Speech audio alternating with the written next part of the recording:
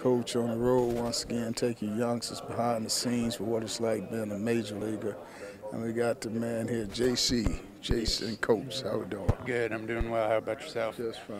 So, what has the major league experience been like for you so far? I mean, it's been a crazy dream come true. Happy for this opportunity, and just been a whirlwind experience so far. Been taking everything in that I can, though. And your first game, when you first got called up, I think you almost got a concussion. Yeah. It was a ball hitting the left center gap, and we were both me and Chuck were both running full speed after it, and it was kind of just in no man's land. And somehow I caught the ball, but we collided a little bit, needed a few stitches, and got a little bump on my chin. But other than that, I was good. But it was crazy first game. So what's the difference in big league and minor league ball?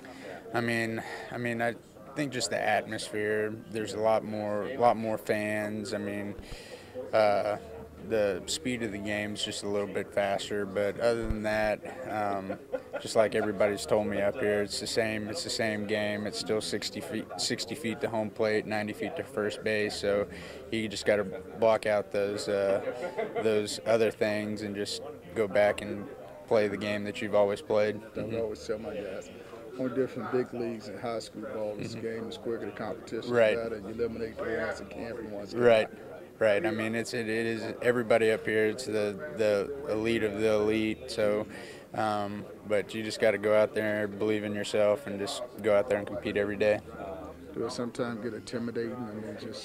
Sometimes seeing again, playing against players you watch growing up, you're kind of starstruck a little bit, but then you got to get over that and just go out there and play the game. When I'm on the road with my team, they watch ESPN. Do you watch yourself on ESPN?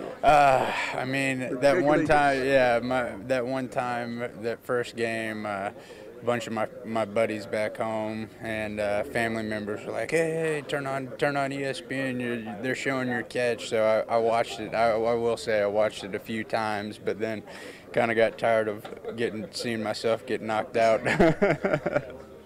So what was the reaction to the family when they got to meet you? Everybody was just super happy, and they're just proud. They couldn't tell me enough how proud they were of me, and it's just they're just super happy.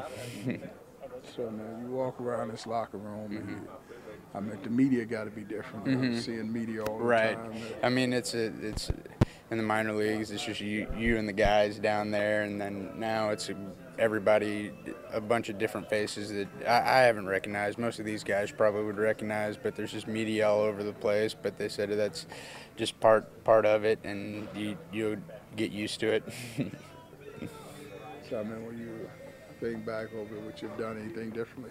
No, I don't think. I think this whole experience has been awesome up to this point, and I think I just want to keep giving it my all and seeing how long I can stay up here and contribute to the team.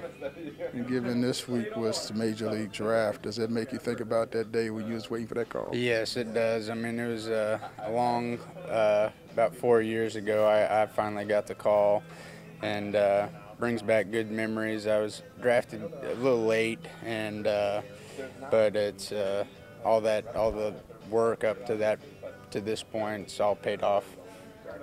Coach, taking youngsters behind the scenes with the man, JC. Thank you very much. All right, appreciate it. Yep. Thanks a lot.